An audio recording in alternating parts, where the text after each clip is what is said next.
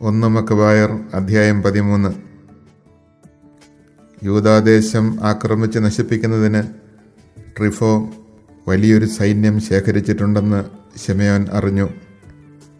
ജനങ്ങൾ ഭയചകിതരും പരിഭ്രാന്തരുമാണെന്ന് അവൻ കണ്ടു. അതിനാൽ ജെറൂസലമിൽ ചെന്ന് ജനത്തെ വിളിച്ചുകൂട്ടി അവർക്ക് ആത്മധൈര്യം പകർന്നുകൊണ്ട് അവൻ പറഞ്ഞു, നിയമങ്ങൾക്കും വിശുദ്ധ സ്ഥലത്തിനും വേണ്ടി ഞാനും എൻ്റെ സഹോദരന്മാരും പിതൃഭവനവും എത്ര മഹത്തായ കാര്യങ്ങളാണ് ചെയ്തിട്ടുള്ളതെന്ന് നിങ്ങൾക്കറിയാമല്ലോ. ഞങ്ങൾ നടത്തിയ യുദ്ധങ്ങളും അനുഭവിച്ച ദുരിതങ്ങളും നിങ്ങൾക്കറിയാം. ഇങ്ങനെ ഇസ്രായേലിന് വേണ്ടി എൻ്റെ സഹോദരന്മാരെല്ലാവരും ജീവൻ ഹോമിക്കുകയും ചെയ്തിരിക്കുന്നു. ഞാൻ മാത്രം അവശേഷിക്കുന്നു. ഒരു വിപത്ഘട്ടത്തിലും ജീവരക്ഷാർത്ഥം ഞാൻ മാറി നിൽക്കുകയില്ല. എൻ്റെ സഹോദരന്മാരെക്കാൾ മേന്മ എനിക്കില്ലല്ലോ. എൻ്റെ ജനത്തിനും വിശുദ്ധ സ്ഥലത്തിനും നിങ്ങളുടെ ഭാര്യമാർക്കും മക്കൾക്കും വേണ്ടി ഞാൻ പ്രതികാരം ചെയ്യും.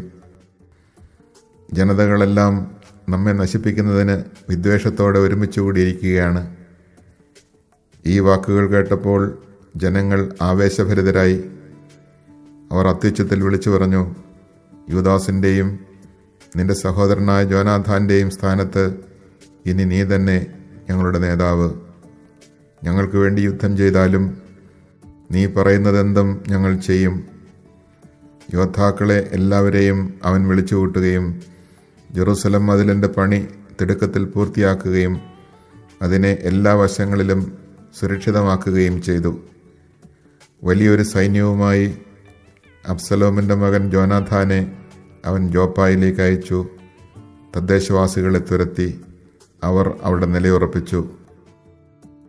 യൂദാദേശം ആക്രമിക്കുന്നതിന് വലിയൊരു സൈന്യവുമായി ട്രിഫോ ടോളമൈസിൽ നിന്ന് പുറപ്പെട്ടു. തടവിലാക്കപ്പെട്ട ജോനാഥാനും അവനോടൊത്തുണ്ടായിരുന്നു. സമതലത്തിനെതിരെയുള്ള അതിദായിൽ ശിമെയോൻ പാളയമടിച്ചു. സഹോദരനായ ജോനാഥാനു പകരം ശിമെയോൻ നേതൃത്വമേറ്റെടുത്തുവെന്നും അവർ തന്നോട് ഏറ്റുമുട്ടാൻ പോകുന്നതെന്നും അറിഞ്ഞ ട്രിഫോ ദൂതന്മാരെ അയച്ച് അവനോട് പറഞ്ഞു, താൻ അലങ്കരിച്ചിരുന്ന സ്ഥാനങ്ങളുമായി ബന്ധപ്പെട്ട് നിന്റെ സഹോദരനായ ജോനാഥാൻ രാജകീയ ഭണ്ഡാരത്തിലേക്ക് നൽകേണ്ട പണത്തിനു വേണ്ടിയാണ് ഞങ്ങൾ അവനെ തടഞ്ഞു വച്ചിരിക്കുന്നത്. വിമോചിതനാകുമ്പോൾ അവൻ ഞങ്ങൾക്കെതിരെ വിപ്ലവമുണ്ടാക്കാതിരിക്കേണ്ടതിന് 100 താലന്ത് വെള്ളിയും ആൾജാമ്യമായി അവൻ്റെ 2 പുത്രന്മാരെയും തരിക. അപ്പോൾ ഞങ്ങൾ അവനെ വിട്ടുതരാം. ചതി നിറഞ്ഞതാണ് അവൻ്റെ വാക്കുകൾ എന്നറിഞ്ഞിട്ടും പണവും പുത്രന്മാരെയും കൊണ്ടുവരാൻ ശിമെയോൻ ആളയച്ചു. അങ്ങനെ താൻ ചെയ്യാതിരുന്നാൽ ജനങ്ങൾക്കിടയിൽ ഉഗ്രമായ വിദ്വേഷത്തിന് പാത്രമാകുമെന്നും ശിമെയോൻ പണവും പുത്രന്മാരെയും അയച്ചു കൊടുക്കാതിരുന്നതിനാലാണ് അവൻ മരിക്കാനിടയായതെന്ന് അവർ കുറ്റപ്പെടുത്തുമെന്നും അവൻ ഭയപ്പെട്ടു. പുത്രന്മാരെയും 100 താലന്തും അവൻ കൊടുത്തുവിട്ടു. എങ്കിലും ട്രിഫോ വാക്ക് പാലിച്ചില്ല. ജോനാഥാനെ വിട്ടയച്ചതുമില്ല. രാജ്യം ആക്രമിച്ച് നശിപ്പിക്കുക എന്ന ഉദ്ദേശത്തോടെ ട്രിഫോ അദോരയിലേക്കുള്ള മാർഗത്തിലൂടെ ചുറ്റി വന്നു. എന്നാൽ അവർ ചെന്നിടങ്ങളിലെല്ലാം ശിമെയോനും സൈന്യവും അവർക്കെതിരെ മുന്നേറിക്കൊണ്ടിരുന്നു. മരുഭൂമിയിലൂടെ വരണമെന്നും തങ്ങൾക്ക് ഭക്ഷണം എത്തിച്ചു തരണമെന്നും ആവശ്യപ്പെട്ടുകൊണ്ട് കോട്ടയിലുണ്ടായിരുന്നവർ ട്രിഫോയുടെ അടുക്കൽ ദൂതന്മാരെ അയച്ചുകൊണ്ടിരുന്നു. തൻ്റെ അശ്വസൈന്യത്തോടെ പുറപ്പെടാൻ ട്രിഫോ തയ്യാറായി. എന്നാൽ ആ രാത്രിയിൽ കനത്ത ഹിമപാതമുണ്ടായതിനാൽ പോകാൻ കഴിഞ്ഞില്ല. അതിനാൽ അവൻ ഗിലെയാദ് ദേശത്തേക്ക് കടന്നു. ബാസ്കാമയുടെ സമീപമെത്തിയപ്പോൾ അവൻ ജോനാഥാനെ വധിച്ച് അവിടെ സംസ്കരിച്ചു. ട്രിഫോ തിരിച്ച് സ്വന്തം നാട്ടിലേക്ക് മടങ്ങി. ശിമെയോൻ തൻ്റെ സഹോദരനായ ജോനാഥാൻ്റെ അസ്ഥികൾ എടുപ്പിച്ച് പിതാക്കന്മാരുടെ നഗരമായ മൊദയിനിൽ സംസ്കരിച്ചു. ഇസ്രായേൽ മുഴുവൻ അതിയായ ദുഃഖത്തോടെ അവനെ ചൊല്ലി വിലപിച്ചു. അനേക ദിവസം അവർ ദുഃഖം ആചരിച്ചു.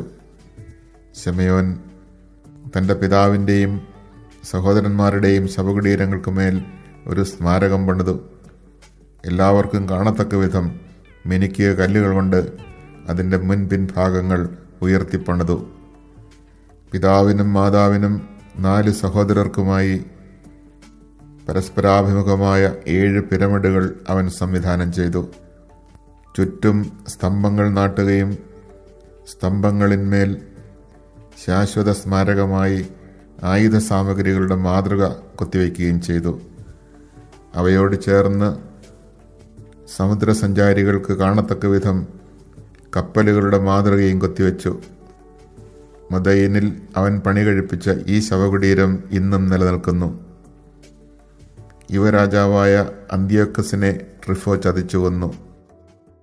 അവൻ്റെ സ്ഥാനത്ത് ഏഷ്യയുടെ കിരീടമണിഞ്ഞ് അവൻ രാജാവായി ദേശത്ത് വലിയ വിപത്ത് വരുത്തിവെച്ചു.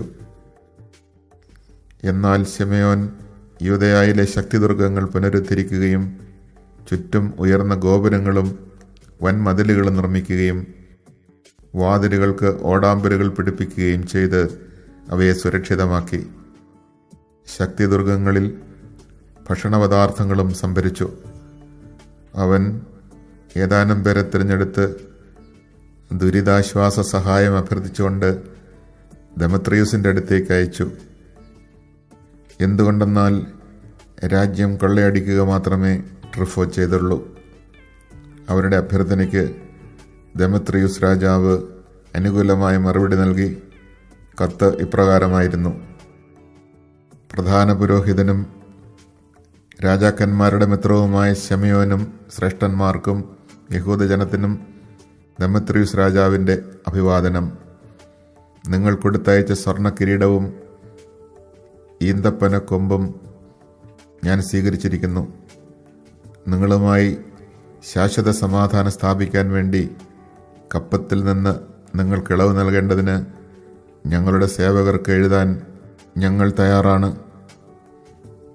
നിങ്ങൾക്ക് അനുവദിച്ചിട്ടുള്ള ആനുകൂല്യങ്ങളൊക്കെ പ്രാബല്യത്തിൽ തുടരും. നിങ്ങൾ നിർമ്മിച്ച ശക്തിദുർഗങ്ങൾ നിങ്ങളുടെ അധീനതയിൽ തന്നെ ഇരിക്കും. ഇന്നോളം ഉണ്ടായിട്ടുള്ള വീഴ്ചകളും അതിക്രമങ്ങളും ഞങ്ങൾ ക്ഷമിക്കുന്നു.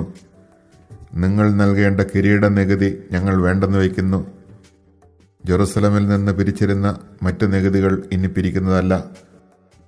എൻ്റെ അംഗരക്ഷകരാകാൻ യോഗ്യതയുള്ളവർ നിങ്ങൾക്കിടയിലുണ്ടെങ്കിൽ അവരെ നിയമിക്കുന്നതാണ്.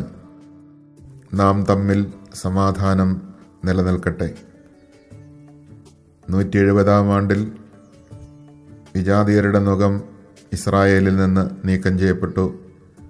സമുന്നതനായ പ്രധാന പുരോഹിതനും യഹൂദരുടെ സേനാധിപനും നേതാവുമായ ശിമെയോന്റെ 1-ാം ഭരണവർഷം എന്ന് അന്നു മുതൽ തങ്ങളുടെ പ്രമാണങ്ങളിലും കരാറുകളിലും അവർ എഴുതാൻ തുടങ്ങി. ശിമെയോൻ ഗസറായ്ക്കെതിരെ പാളയമടിച്ച് അതിനെ വളഞ്ഞു. യന്ത്രമുട്ടിയുണ്ടാക്കി നഗരത്തിൻ്റെ മതിലുകൾ ഇടിച്ചു പൊളിച്ച് ഒരു ഗോപുരം കൈവശപ്പെടുത്തി. യന്ത്രമുട്ടിയോടൊപ്പം ഉണ്ടായിരുന്നവർ നഗരത്തിൽ കടന്നു. അവിടെ വലിയ സംഭ്രാന്തി ഉളവായി. നഗരവാസികൾ ഭാര്യമാരോടും കുട്ടികളോടൊപ്പം മതിലിന്മേൽ കയറി വസ്ത്രങ്ങൾ കീറി അത്യുച്ചത്തിൽ നിലവിളിച്ച് ശിമെയോനോട് സമാധാനത്തിന് അപേക്ഷിച്ചു. ഞങ്ങളുടെ അകൃത്യങ്ങൾക്കനുസൃതമായല്ല, അങ്ങയുടെ കാരുണ്യത്തിനൊത്ത വിധം ഞങ്ങളോട് പെരുമാറണമേ എന്ന് അഭ്യർത്ഥിച്ചു. ശിമെയോൻ അവരുമായി ഒരു കരാറുണ്ടാക്കുകയും യുദ്ധം അവസാനിപ്പിക്കുകയും ചെയ്തു. എന്നാൽ നഗരത്തിൽ നിന്ന് അവൻ അവരെ പുറത്താക്കുകയും വിഗ്രഹങ്ങൾ പ്രതിഷ്ഠിച്ചിരുന്ന ഭവനങ്ങൾ ശുദ്ധീകരിക്കുകയും സ്തുതിഗീതങ്ങൾ ആലപിച്ചുകൊണ്ട് അതിൽ പ്രവേശിക്കുകയും ചെയ്തു. അവൻ അതിലെ അശുദ്ധികളൊക്കെ നീക്കി നിയമം പാലിക്കുന്നവരെ അവിടെ വസിപ്പിച്ചു. അതിൻ്റെ കോട്ടകൾ ബലപ്പെടുത്തുകയും തനിക്കായി അവിടെ ഒരു ഭവനം പണിയുകയും ചെയ്തു. ജെറുസലമിലെ കോട്ടയിലുള്ളവർ ക്രയവിക്രയത്തിന് പുറത്തു പോകുന്നതോ അകത്ത് കടക്കുന്നതോ നിരോധിച്ചിരുന്നു. തന്മൂലം അവർ വിശന്നു വലഞ്ഞു. അനേകർ പട്ടിണി മൂലം മരണമടഞ്ഞു. സമാധാനത്തിനായി ശിമെയോനോട് അവർ കേണപേക്ഷിച്ചു. അവൻ അപ്രകാരം ചെയ്തു. എങ്കിലും അവിടെ നിന്ന് അവരെ ബഹിഷ്കരിക്കുകയും മാലിന്യങ്ങളിൽ നിന്ന് കോട്ടയെ ശുദ്ധമാക്കുകയും ചെയ്തു. 171 ആണ്ട് 2-ാം മാസം 23-ാം ദിവസം യഹൂദർ സ്തുതിഗീതങ്ങൾ ആലപിച്ച് ഈന്തപ്പനക്കൊമ്പുകളേന്തി വീണ, കൈത്താളം, തന്ത്രിവാദ്യങ്ങൾ എന്നിവയുടെ അകമ്പടിയോടെ അതിൽ പ്രവേശിച്ചു. ഇസ്രായേലിൻ്റെ ഒരു മഹാശത്രു തകർക്കപ്പെടുകയും നീക്കം ചെയ്യപ്പെടുകയും ചെയ്തതുകൊണ്ട് തന്നെ എല്ലാ വർഷവും ആ ദിവസം ആഹ്ലാദപൂർവ്വം ആഘോഷിക്കണമെന്ന് ശമയൻ കൽപ്പിച്ചു. കോട്ടയ്ക്കെതിരെയുള്ള ദേവാലയഗിരിയുടെ മതിലുകൾ ബലപ്പെടുത്തി അവനും സൈന്യവും അവിടെ താമസമാക്കി. തൻ്റെ മകൻ യോഹന്നാന് പ്രായപൂർത്തിയായി എന്ന് കണ്ട് ശമയോൻ അവനെ സർവ്വസൈന്യാധിപനാക്കി. അവൻ ഗസറായിൽ വാസമുറപ്പിച്ചു.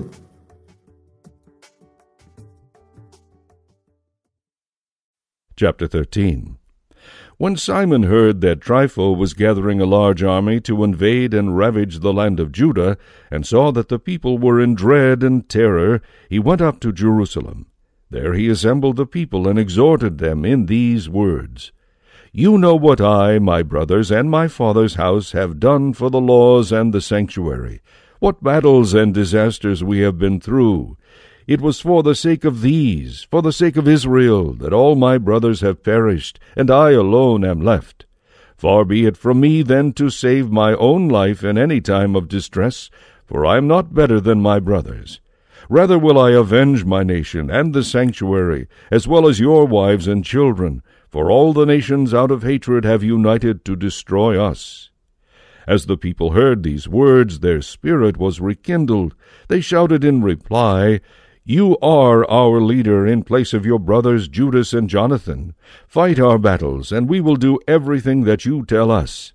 So Simon mustered all the men able to fight, and quickly completing the walls of Jerusalem, fortified it on every side. He sent Jonathan, son of Absalom, to Joppa with a large force. Jonathan drove out the occupants and remained there.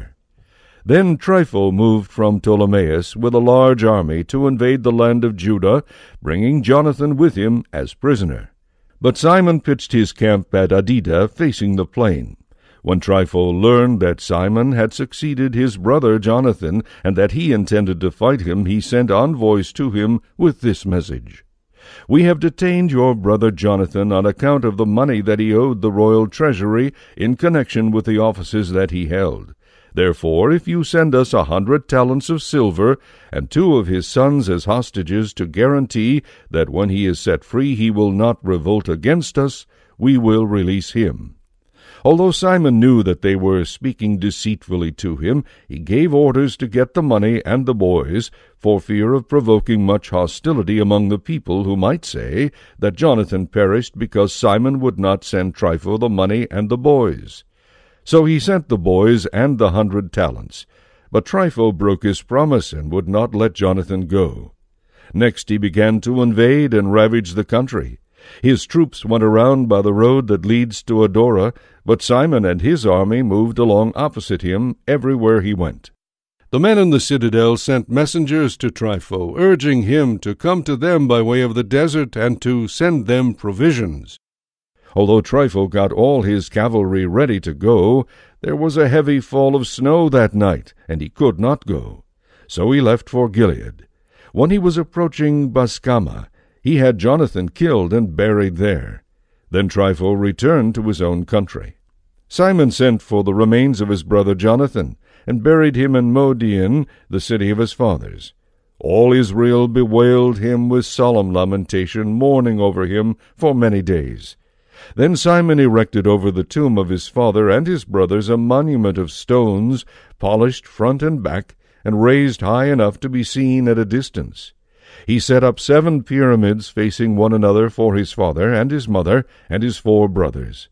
For the pyramids he devised a setting of big columns on which he carved suits of armor as a perpetual memorial, and next to the armor he placed carved ships, which could be seen by all who sailed the sea.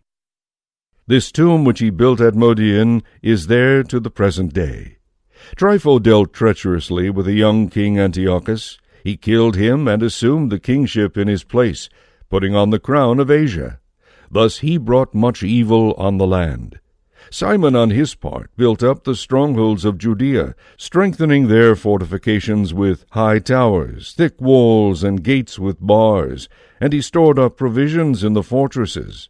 Simon also sent chosen men to King Demetrius with the request that he grant the land a release from taxation, for all that Trypho did was to plunder the land. In reply, King Demetrius sent him the following letter. King Demetrius sends greeting to Simon the high priest, the friend of kings, and to the elders and the Jewish people. We have received the gold crown and the palm branch that you sent. We are willing to be on most peaceful terms with you, and to write to our official to grant you release from tribute. Whatever we have guaranteed to you remains in force, and the strongholds that you have built shall remain yours. We remit any oversights and defaults incurred up to now, as well as the crown tax that you owe. Any other tax that may have been collected in Jerusalem shall no longer be collected there.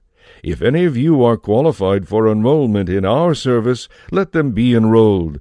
Let there be peace between us. Thus, in the year 170, the yoke of the Gentiles was removed from Israel, and the people began to write in their records and contracts, in the first year of Simon, high priest, governor, and leader of the Jews. In those days Simon besieged Gazara, and surrounded it with troops. He made a siege machine, pushed it up against the city, and attacked and captured one of the towers. The men who had been on the siege machine jumped down into the city and caused a great tumult there. The men of the city, joined by their wives and children, went up on the wall with their garments rent, and cried out in loud voices, begging Simon to grant them peace. "Do not treat us according to our evil deeds," they said, "but according to your mercy." So Simon came to terms with them and did not destroy them. He made them leave the city, however, and he purified the houses in which there were idols. Then he entered the city with hymns and songs of praise. After removing from it everything that was impure, he settled there men who observed the law. He improved its fortifications, and built himself a residence. The men in the citadel in Jerusalem were prevented from going out into the country and back for the purchase of food. They suffered greatly from hunger, and many of them died of starvation. They finally cried out to Simon for peace, and he gave them peace. He expelled them from the citadel, and cleansed it of impurities.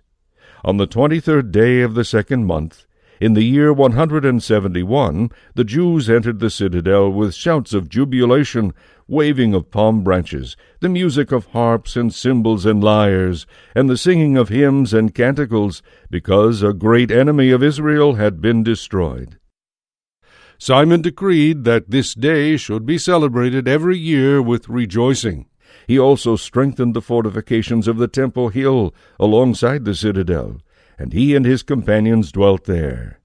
Seeing that his son John was now a grown man, Simon made him commander of all his soldiers, with his residence in Gazara.